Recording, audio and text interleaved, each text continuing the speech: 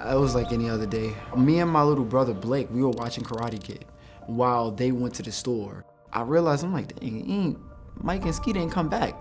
And I called my mom. She's like, yeah, Mike got shot. Mike got shot. They shot him, he's dead. I grew up in Brownsville, Brooklyn, and in Tilden houses. You see people get killed, stabbed, robbed, doing drugs, all that type of stuff. Who was Michael Hayden? My older brother. He was 4 years older than me. Mike wanted to box, but he couldn't because he had sickle cell anemia, and it would like immobilize him sometimes. Like he would be in excruciating pain. What did he tell you when you started boxing? I was gonna be better than Muhammad Ali. I didn't believe him at all. I thought he was just talking just because he's my brother. I think he was living through me, for sure. Did you think you were gonna lose him? Not like the way we did. In November 2014, on his way home from the video store, Hayden, who walked with a cane, had words with the man who pulled out a .45, and despite raising his hands in a gesture of surrender, shot him dead. What do you remember about the funeral? A weird experience. It didn't really look that much like him. It wasn't him inside that casket. What happened to your boxing career after your brother passed? It wasn't like I just had this burst of motivation, like, oh, I'm gonna do everything for Mike. I was super depressed.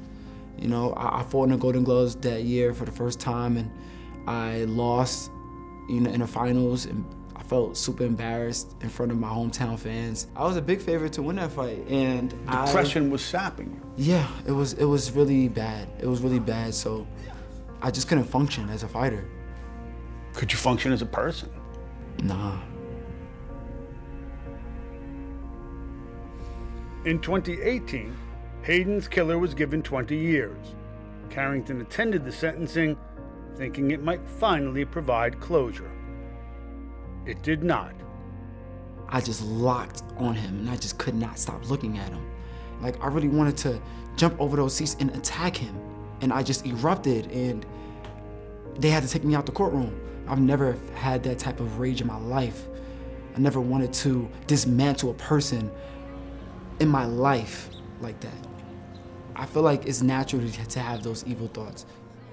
Natural, of course, especially in Brownsville, but also self-destructive.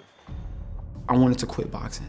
My dad was like, yo, like, he gave me some time, some months, right?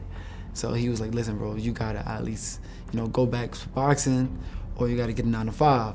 He went back to the gym, started working, then working harder than he ever had. Gradually, his revenge fantasy faded, and he came to hear a voice, a familiar one.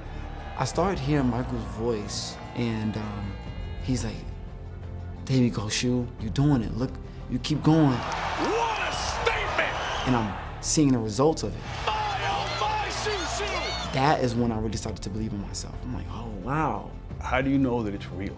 I knew it was real to me because it was just like the things that he was saying before he passed. Devastating power from Shu! To where I was like, yo, he said this. Like, I can't believe he said this. And the fight is over, what a finish! And it would just be like, do you see it now? Do you see what I was trying to tell you?